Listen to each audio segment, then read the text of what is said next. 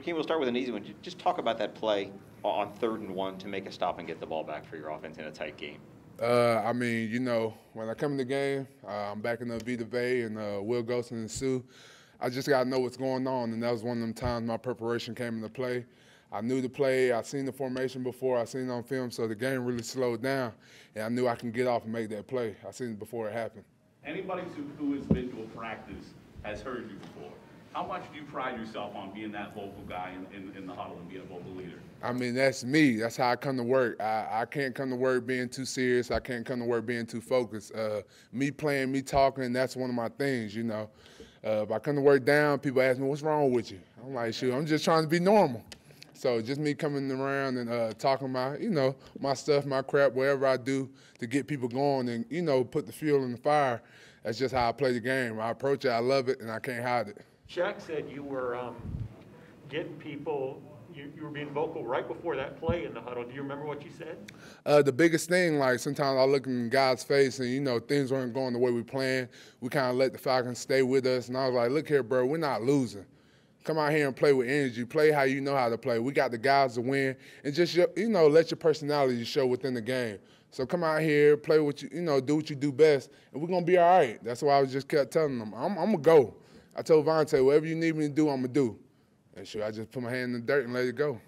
Some people will say that luck happened today, but luck is when opportunity meets preparation, right? Exactly. You guys are prepared and the opportunity was there, correct? Exactly. We did all the film study. We knew everything was going to happen. The Falcons didn't do anything different than what we already seen. We just allowed them to stay around. Then when we honed in what we need to do and we understand, like, okay, time to buckle down, you've seen the score and you've seen the results.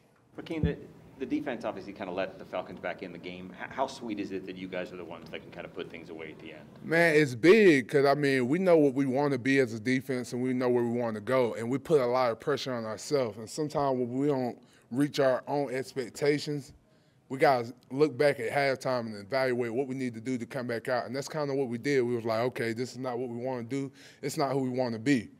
And so we talked to each other and we knew what we had to do and we came out and we executed. What are your personal goals heading into next week, heading into the next game?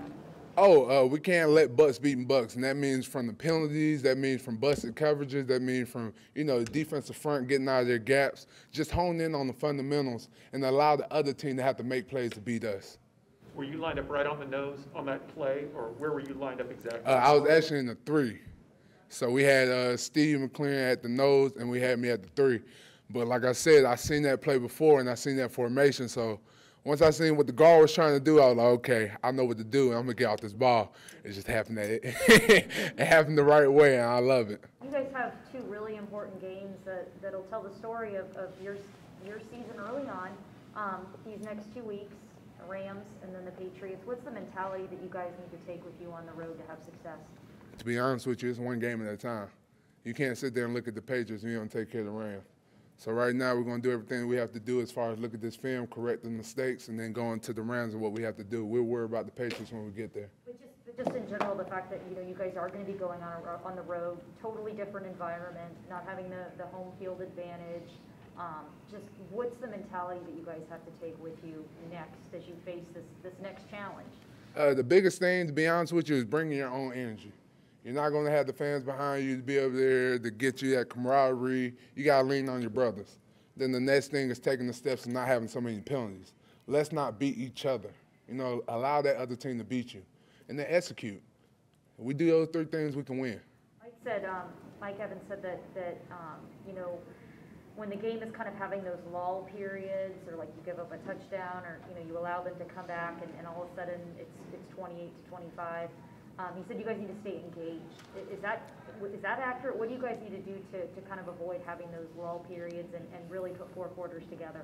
I mean, it's the NFL. You know, you're still playing a great team on the other side of the ball, and you give them any glimpse of light, you have to understand how to stop all that momentum and gather it back as a team. So in those points and in them times, we have to learn how to lean on each other and go out there and execute, whether it's offense going out there or defense on sudden change, special teams hanging it up, making the play. So when you feel those times, what can I do to put my team in a place where it can be successful? I counted 4 deflected passes today. could have been more. Is that the most you guys have had in a while? Oh, yes. Oh, yes. We figured out, you know, he was getting it out fast, and he wasn't allowing our rush to get there. So, shoot, get your hands up. If you beat your guy and you can't, you know, fully get past him, get your hands up and see how we can help the secondary.